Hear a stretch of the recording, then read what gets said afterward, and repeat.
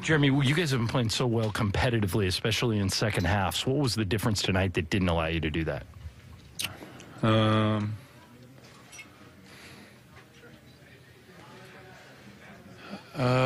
don't know. I thought tonight, I'm just trying to replay the game.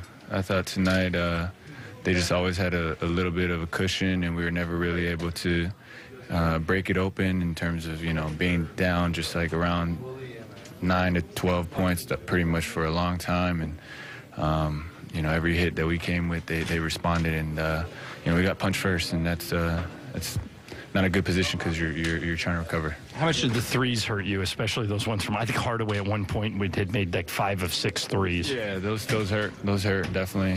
He hit a one that really hurt us at the end of the shot clock.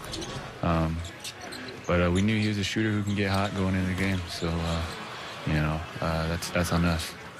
How discouraging is it to lose to the Knicks twice? I think 15% of their wins are against you guys. Well, when you put it like that, it's not the most encouraging stat.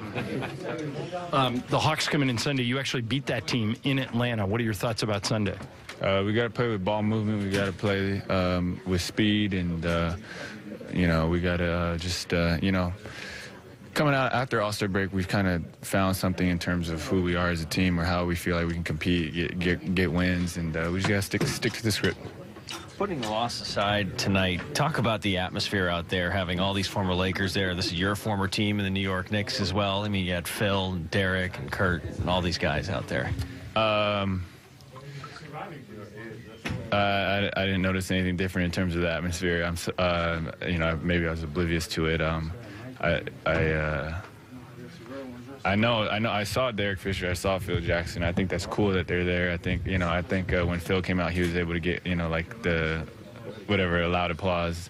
But besides that, I didn't really notice anything different. But I know that they're legends here. What they did is they created this whole legacy behind this team. So for them to come back and for Phil to get that reception, that was cool. He deserves it.